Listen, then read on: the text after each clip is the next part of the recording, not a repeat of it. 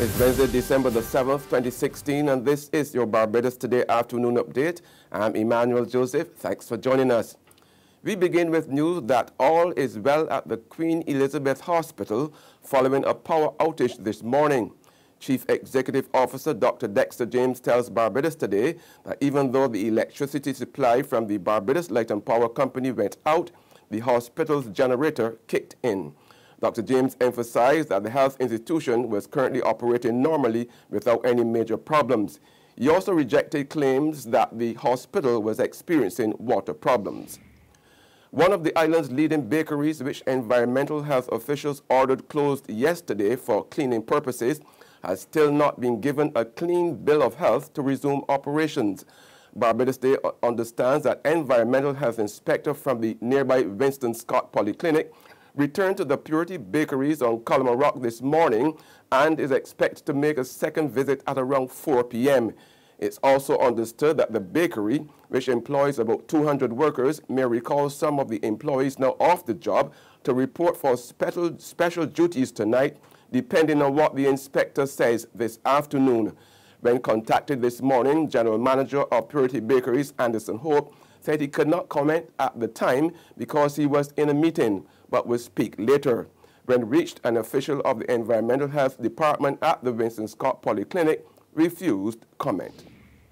In sports now, a golfer's caddy has died after collapsing at the Dubai Ladies Masters.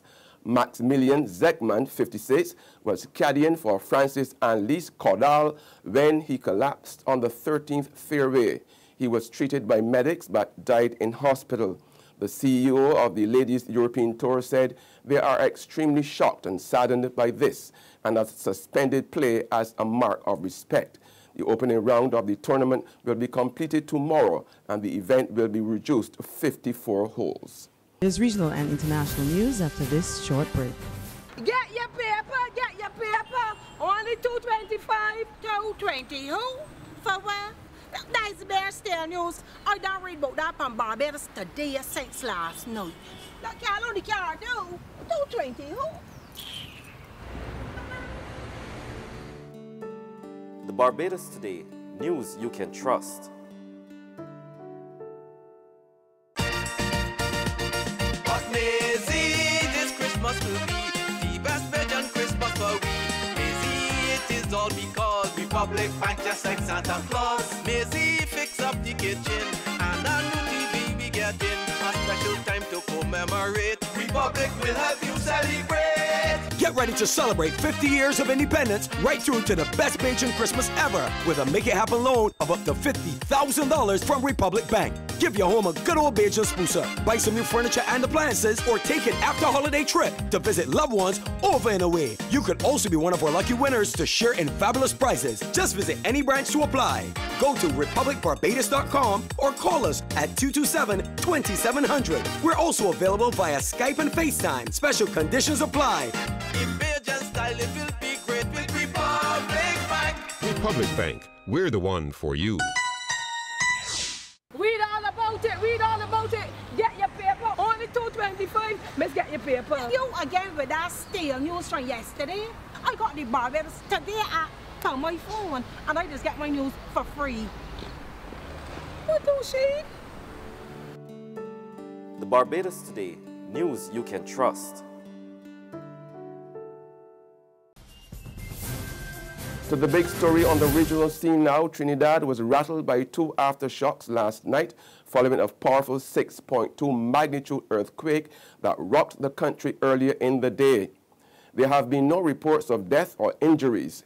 The Seismic Research Center at the St. Augustine campus of the University of the West Indies also dismissed reports that the country has been put on a tsunami alert.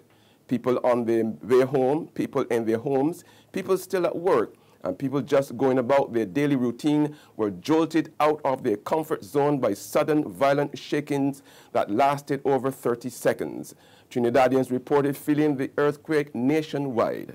I hope there's no more to come. Yeah, all right. Tell me what your No, experience I was like. wasn't scared. What was your experience like? What you felt? Did you pray? Yes, I say hallelujah, thank you Jesus. Well, I was in my business and I just felt the first one.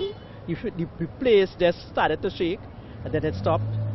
And then the heavy one came, you know, and it shook. It was a really heavy earthquake. So it was really frightening. It was feeling normal.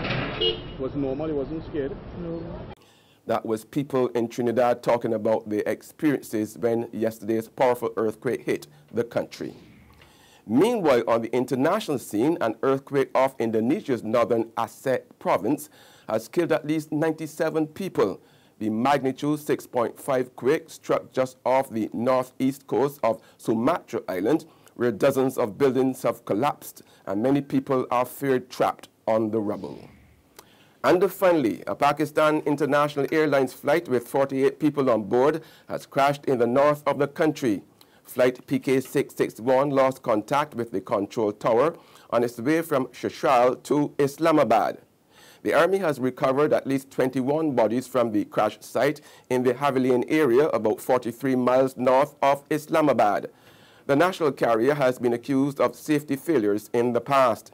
There were 42 passengers, 5 crew members, and 1 ground engineer on board. A famous former pop singer turned Islamic preacher, Junaid Jamshed, and his wife were on the flight's passenger list. That's news and sports, but for the very latest, visit our website at www.barbadostoday.bb. Also subscribe to our e-paper, email updates, and like us on Facebook. We are also on Izumi Media in bus terminals, our screenplay at supermarkets and gas stations near you, as well as Channel 99 on Flow TV and Mix 96.9 FM. I'm Emmanuel Joseph. Have a fantastic day.